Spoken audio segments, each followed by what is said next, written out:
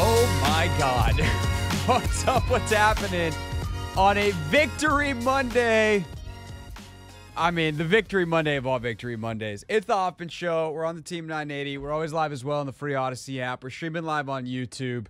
And that really happened. Like, it's one of those things that you just enjoy in the moment, no matter how you enjoyed it. And I look forward to hearing all the stories of how y'all enjoyed that win over the next couple of days when we open up the phones. And then you watch all the reactions of everybody else, and you see all the sideline videos and the locker room videos, and then you wake up the next morning, you're like, was that real? Did that really happen? Anthony, we were there. We saw it with our own two eyes. That really happened. I'm still in disbelief. Yeah. On the postgame show, Logan looks at me and he goes, it was unbelievable. Is that fair to say? And I go, Logan, he ran around for 13 seconds and threw the ball 64 yards in the air. Of course it was unbelievable. Look, we'll do more hardcore analysis as the week goes, because there's a lot in that game in the tape that I think is worth talking about. At least I presume. I haven't really had a chance to watch that much of it yet, if I'm being totally honest. And honestly, today's not a tape day. We can have a full-on tape Tuesday as a show tomorrow. Today's about the vibes. Today is about the fact that we saw one of the coolest things we're ever going to see in our whole football lives. And so let's talk about it, and let's start with the 1st and 10. It's time to get the breakdown started. 1, 2, 3. First up, 10 observations. Just took his eye and just boom, put him right on the ground. It's 1st and 10. Number 1. Whoa. Number 2. Cool. Number 3. Oh my. Okay, I'm not actually going to do that for all 10. It could have been fun, but we're not going to do that. Here's the real thing. Number 1. That is the greatest thing that we will probably ever see in our football life, and it's pretty cool that everyone involved knew it. Jaden Daniels' appreciation for that moment after the game as a rookie in his first season, going, I've never been a part of that, and if I never am again, like, it is what it is. That's pretty awesome perspective from a kid who seems to always have things in perspective. I feel bad, honestly, just saying that he's a kid, because I do want to, like, in some ways I want to say it, right? I want to remind everybody that Jaden Daniels is merely 23 years old. His maturity is so far advanced. His composure is so far advanced. And to think that it's somehow going to only grow, and honestly, if it doesn't, that's fine. He's mature enough and composed enough to operate in this league right now. But it's not just Jaden. It's the joy on Terry McLaurin's face. I had this really cool moment in the locker room where I was standing there with David Aldridge, and it's never lost on me as a kid who grew up watching the NBA on TNT, like, who David is. And we're really lucky that he is in the second phase of his career, whatever phase this is, this current phase, that he is a local to us here in DC. But he's still David freaking Aldridge. And so I'm standing there with the Hall of Famer, and it's me, DA, Nick Allegretti, Tyler Biotish, Sam Cosme eventually comes over, and we're rewatching the play on David's phone. It's the first time those guys have seen it. And it was just a really cool moment to see the appreciation that all three of those, and frankly, all four of those, because David's covered a lot of stuff in his career, to see the appreciation that all of them had for it. Great, funny interaction with Allegretti talking about how on that play, he goes and cleans someone's clock on the back end of that. The last block that's made that gives Jaden that extra little bit to really comfortably step into that throw and torque into it. And Nick's like, oh, I got him, but oh, man, his helmet hit me in the quad. Oh, that hurt like a mother. I'm just out here limping around like in his Chicago accent, which is extra great because they beat his childhood team, and he was a big part of it. Just, there's so many cool moments. DQ at the podium after talking about how that's the first time he's ever been a part of one of those. There's irony, and this part kind of sucks for, for Caleb Williams, but Caleb famously at Gonzaga had that great Hail Mary. So maybe now his association with the term Hail Mary in DC won't be quite as fun. But it's just, that doesn't happen. And there's, of course, some things that need to go right for it to happen. There's things that need to go wrong for it to happen.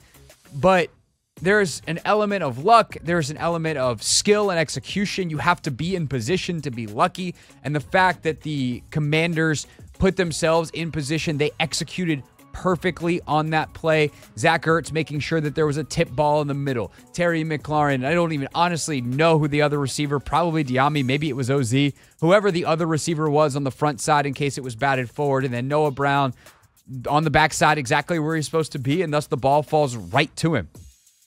It's incredible. And I've seen those, by the way, hit receivers in the hands and get dropped before simply because it's so unexpected that it actually works. Terry told us in the locker room afterwards that they practice that drill, but they never practice it in a competitive setting. For all the things that they do competitive in this building, it's too risky that someone's going to get, landed on or roll an ankle, or, guys are getting, the million hands and feet all together. And so what they do is they practice it as a defensive drill, and the defensive guys knock it down, and the offensive guys don't really jump. They get out of the way.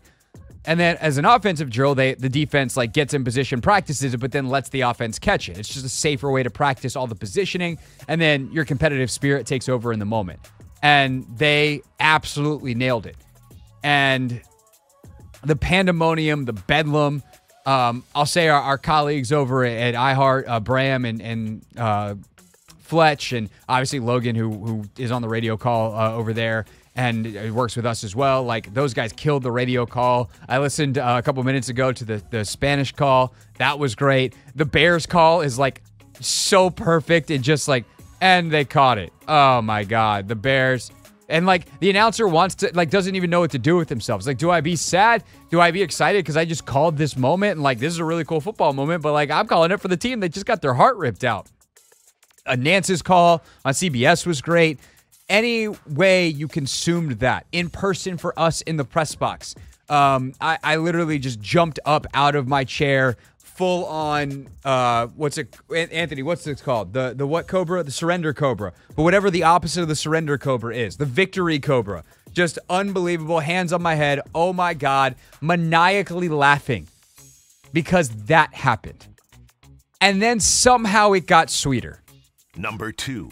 Because Tyreek Stevenson, who I don't want to go too hard here because he has already apologized and said, I really messed up.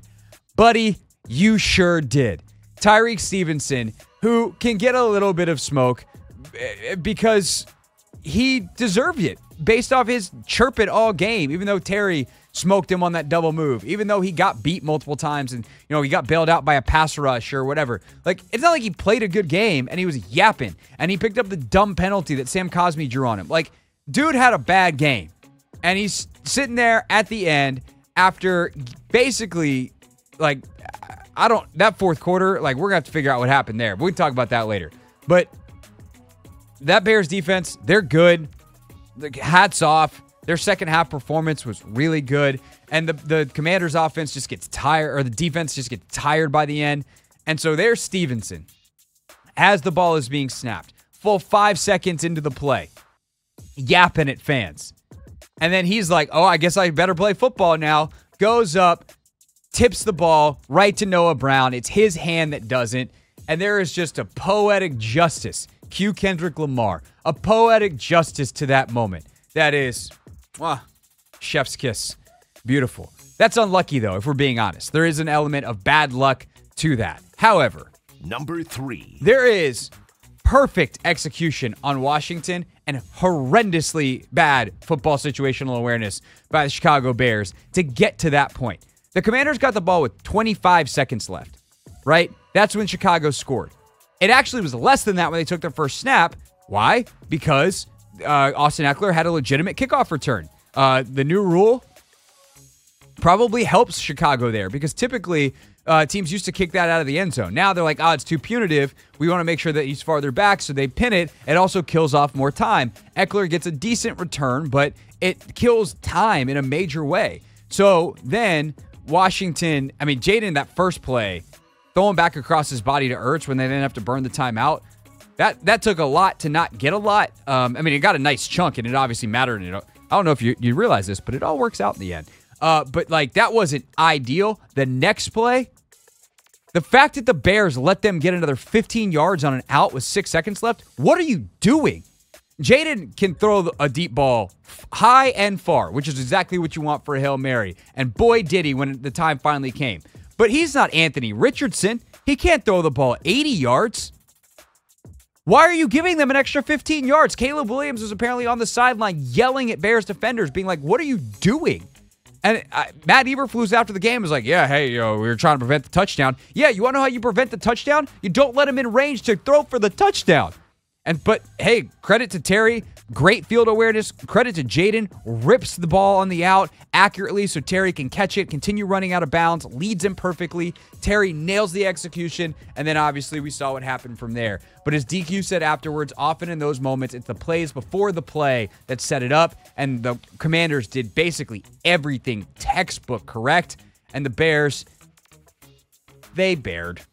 Number 4. It should be said that even though at the end, the Commanders had no business winning, the Bears had no business being in the lead in the first place. The Commanders outplayed the Bears thoroughly in this game, and they are a couple of calls and some better execution in some spots where they've been pretty good very often this year from winning this game in a blowout. This game could have easily been 28-0 in the third quarter. Like, the lack of red zone execution, sad.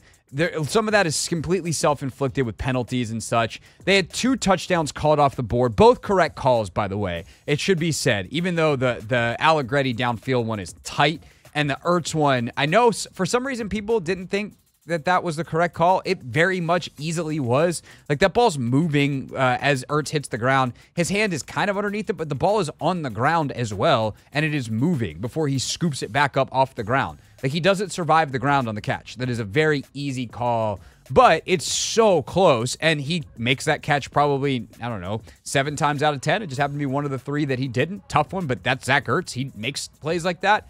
So you have 2 touchdowns called off the board.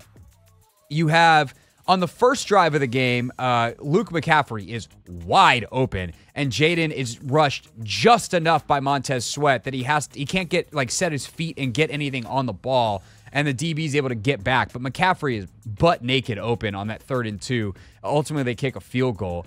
Also, there's the wacky bit where Seibert kicks the ground. And so otherwise you're probably at a tie game anyway, and maybe we go to overtime and we don't get a Hail Mary situation. But like, down in, down out, the Commanders were the better football team, and that should be said. I will have a better feel for that once I get through all of the tape. Logan and I record tomorrow morning on Take Command, so if you want to subscribe to Take Command, that's the first place you'll be able to hear that. I will obviously talk about it more on the radio show tomorrow, but yes, the Hail Mary is unlikely, and when a team wins on that unlikely of a situation, then it feels like a lucky win. This was the proper outcome because the Bears' defense is good. They played really well in the second half. Their offense is a nightmare, as we're going to talk about as we go here. But the Bears, were not the better team that all of a sudden got robbed at the end by a lucky play. The Bears were lucky to be in that thing in the first place. You can make, Washington is kind of lucky in the fourth quarter because also why the hell are the Bears handing the ball to a backup offensive lineman on a fullback dive and washing away a touchdown? I don't know. But all in all, like that touchdown that should have been there should have also made it like 28-14. And Washington could have very easily, based off of the flow and the down in, down out execution, won this game 40-10. That just real talk. Number 5. The reason they didn't is because they couldn't finish, and that's not good enough, especially for a team that preaches finishing in the way that they do. They're 0 of 3 in the red zone, 5 of 15 on third down, 4 penalties by the offensive line, including 2 illegal man downfield calls that brought back big plays, one of which brought back the OZ touchdown. It's not good enough against better teams. And part of that is when you play better teams, and the Bears are better than some of the teams that Washington has faced, you're under more pressure. It's harder to not hold because the guy across from you is faster and some of that. So that's why it's, you get a little jumpy because I gotta make sure my kick set is good against Montez Sweat because he's really good. But at the end of the day, don't jump off sides. Don't get downfield when you're not even involved in the play. So there's stuff like that if they can just clean up the execution, they turn back into the 30-point team instead of a team that got 18 thanks to a Hail Mary at the end. Number 6. Something else that I really want to double click on as I watch the tape this week, and something that Logan and I are going to definitely spend some time on Take Command, is what happened to the run game after the first drive. On the first drive, B-Rob had 5 carries for 35 yards. That's 7 yards per carry. He was killing it. And they ran a bunch of different runs. There's GT pulls, so guard and tackles pulling around. They had one play where like Luke McCaffrey kind of comes back across the formation and wham blocks somebody. And you're like, oh, we're sending wide receivers to do this stuff now to cut off backside defensive ends? That's a bold move, Cliff. Worked out. They ran stuff with fullbacks. They ran stuff with multiple tight ends. They ran stuff with no tight ends. Like their run game is so varied. They had Jaden pull one on the first drive and get 9 yards. So they just ran the ball down Chicago's throat and then stalled out in the red zone. In part because of one negative carry and then the good rush by Montez that Jaden's able to get a ball off. But Luke, if he's, I don't know, an inch taller and can keep a toe down, like it was so close to a touchdown. But then the rest of the game, 15 carries for 30 yards. So he got some opportunities, but it definitely felt as if as the game went, the game got away from Brian Robinson and they didn't have ways to fit that. Their Chicago's second level defenders are really fast and fit runs really well. So you got to give credit to the Bears there. And then Eckler too. It's not like they got him going, and you got to credit Chicago on that because Eckler was the guy that I thought might kill them in this game because they've been really bad at giving up explosive runs. And outside of the 29-yard meaningless carry when Dan Quinn didn't call the Hail Mary at the end of the first half, Eckler only has 6 carries for 23 yards the rest of the game. So, all in all, the running game for Washington was done by volume, done by Jaden scrambles, and a couple of key points in the game that allowed them to get some production that looks good on the stat sheet. But realistically, it was not a great rushing performance, and I really want to do a better job of understanding why. Number 7. Terry McLaurin has been unbelievable this year, and especially as of late. And I would just like to highlight for a moment his greatness because we've always known Terry's an elite player in this league. Maybe not a top 5 guy, but he's to me a top 10 receiver in this league. And he's had to deal with so many different quarterbacks, and he has continued to just put up 1,000-yard season after 1,000-yard season after 1,000-yard season in this league. And all of a sudden, you get him a real dude. You get him a real great quarterback. You get him a play caller who understands, and it took a few weeks, but understands how to get him the football and let him be dangerous, where he's reliable, how to get him unlocked deep. And since week 2, where Terry had 2 catches on 4 targets in the opener, against the Giants, they attempted to get him the ball. It just didn't go great. It was 6 catches for 22 yards. Since then, he has had 52 yards and 53 yards in a couple of games. And the other 4 games are 100, 112, 98, 125. So in his last 6 games, he's over 100 yards 3 times, has 98 yards another time. That's ridiculously good production. That is some serious high-level ball. And in the 5 for 125 and the way that he got it on Sunday, big plays, big chunks, key catches from the first half all the way down to the play before the Hail Mary. That threat of taking the top off the defense has opened up the offense for guys like Zach Ertz over the middle, who just continues to be open almost whenever Jaden needs him.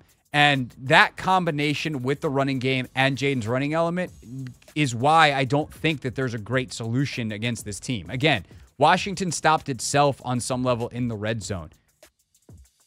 Their offense down in, down out was still really good in this game. I mean, Jaden had almost 400 yards of offense by himself. So I do think that they need to continue to mature and score more consistently in some of these tougher games. But I think they're like a legitimately phenomenal offense, and Terry is playing a huge, huge part in that. On the other side of the ball, Number 8. Joe Witt Jr. had Caleb in an absolute blender. And I'll talk more about Williams in a second. But Witt in this game, the pressure calls, the simulated pressures, the different matchups that they chose, holy crap, man. They had 25 pressures in this game, according to PFF. Johnny Newton had 7. 7 for Johnny Newton. He played 18 snaps against the pass. 3 hits, 3 hurries, had a sack. Jalen Holmes gets on the board in this game. Luvu obviously had Williams dead to rights a couple times. They got pressure on 61% of Williams' dropbacks. 61%. Now, Caleb did an unbelievable job of avoiding sacks. The Newton one off the botched screen is, I think, the only one that officially, or that goes down as a sack. Yeah. No, they gave two more. Holmes had the one, and then Duran had one. But mostly Caleb was able to get out. So it's 22 times there's pressure and no sack. But if that's not Caleb or Jaden or Pat Mahomes or Lamar, that's a 5 to 10 to 12 sack performance from that D line. And how on it Joe Witt was fantastic. And now they just obviously need to finish better, which is hard, but needs to happen. 2 Bears notes. Number 9. Caleb Williams made some of the sickest throws that I've ever seen in my entire life in that fourth quarter. And if he can figure out how to play on schedule and continue to make chicken salad when the play gives him chicken you-know-what, instead of sometimes creating his own problems and being out of rhythm and then having to play off structure, he is going to live up to the hype that he had going into this, and he will go down as one of the all-time greats. That's not a comparison to Jaden. They both might wind up in the Hall of Fame. Like, that's how talented Caleb is. That's how ridiculously good Jaden has been. And we are 7-8 games into this, so I'm not trying to get too far out over the skis, but I'm just telling you that, like, watching Caleb Williams operate, the liveliness of his arm, some of the plays he makes off schedule, that dude is nasty.